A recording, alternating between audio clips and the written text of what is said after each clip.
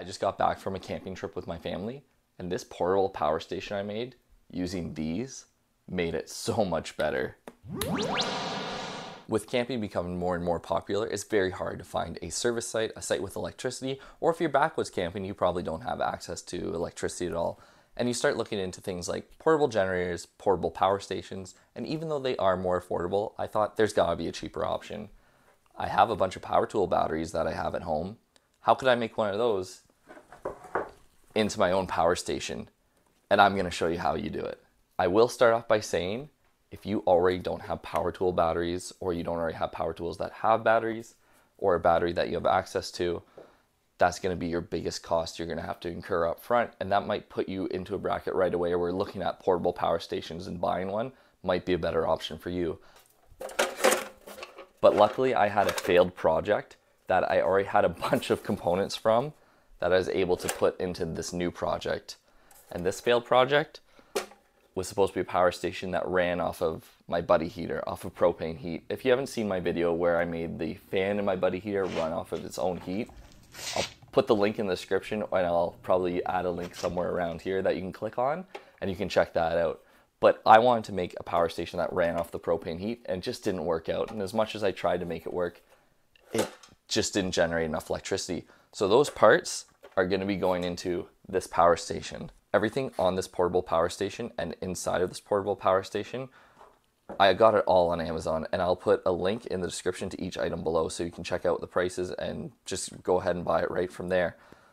So starting off, this case it's all in is a 30 caliber ammo plastic case. So it costs about $10 for the case, and then I had all these switches and plugs and this readout I already had from the last project, but I think they're about $12, $12.99, something like that. But I have two USB ports right here. I have a 12-volt receptacle right there. I have this light switch for the lights on the front, and I have a voltage readout just to keep track of what my voltage is at and keep track of where the batteries are at. Now the lights on the front, they're just these little penny lights, and they're fairly cheap, and depending on how many you get, it's anywhere from $7 to $10 for a pack of them.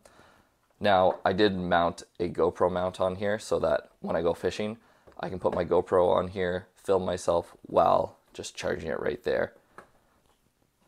So overall, very simple on the outside. I just had to drill some holes for it and put everything in.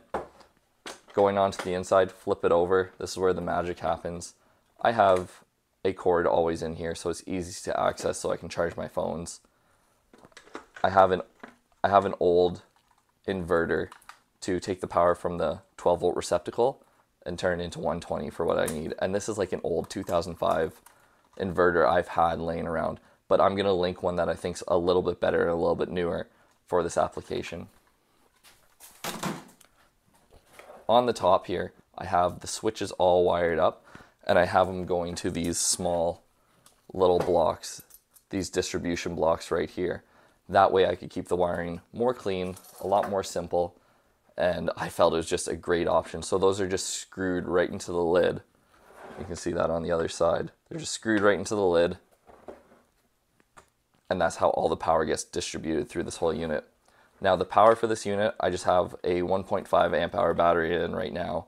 Usually I'll run a 5 amp hour battery, and one 5 amp hour battery lasted us for a whole trip when we were charging phones up and charging our devices and charging the GoPro. But take the battery out, depending if you have a DeWalt or you have Makita or Milwaukee, you can go ahead and get the different adapters. And I have it just Velcroed on right there. And this adapter just has an on-off switch on it that you're able to access when it's in the unit itself. That's kind of hard to see, but you're able to put your finger underneath and turn it on and off as you need to. And then the thing that makes this whole unit work, because these are 20-volt batteries, I need to go ahead and get a voltage regulator. I think the voltage regulator ran me about $30, and this was off of my last project as well. The only thing I really needed to buy for this project was this adapter for the batteries, but this voltage regulator will take anything from 8 volts to 36 volts and bring it down to 12 volts and regulate it to a nice smooth 12 volts. and mine reads out 11.9. I don't know if that's just wiring or that's just error in the regulator, but that's what it reads out as, and it works out amazing for what I need. So overall, if I was having to buy all these pieces brand new, minus the battery, I think it would come under just under $100 for everything. So that's a lot cheaper than going ahead and buying a power unit. If I'm wrong about that price, I'll post it right here. And again, everything for a power station like this is all in the link below. Now that we have this unit all assembled and it's all been put together, I want to put it through a test. I want to run a fan. I want to charge up a device. I want to charge the GoPro that's filming it, run the fan, and let's just see how it does.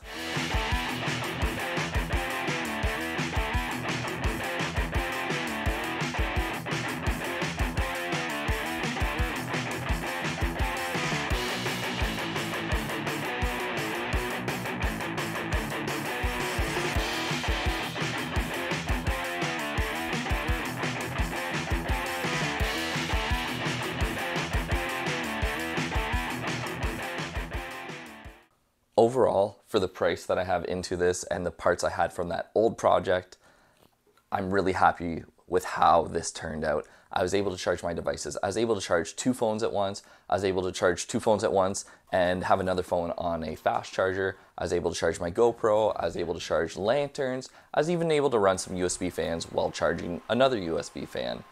And I thought that was awesome. The best part was I was able to use it to blow up my air mattresses as well.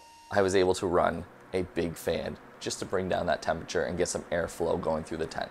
My only issue I had with this unit the entire time I was camping is just the runtime of the fan as well as the air mattress pump. It seemed that I would get about a minute of runtime out of the air mattress pump and about 40 minutes of runtime out of the fan before I'd have to go ahead and unplug the inverter and plug it back in, and then it would run again. The batteries weren't drained, the batteries weren't dead, but that's just what happened to it. I don't know if that's the fault of the inverter or the voltage regulator, but if I had to do it again, I would try a higher output regulator and a higher output inverter as well and see how that did. Overall, I'm really happy with how this unit turned out. I was so excited that I was able to make this from an old project and share it with you. So if you enjoyed this, make sure you like, comment, and subscribe. Tell me what your adventures are for this summer that you have planned, and fish on.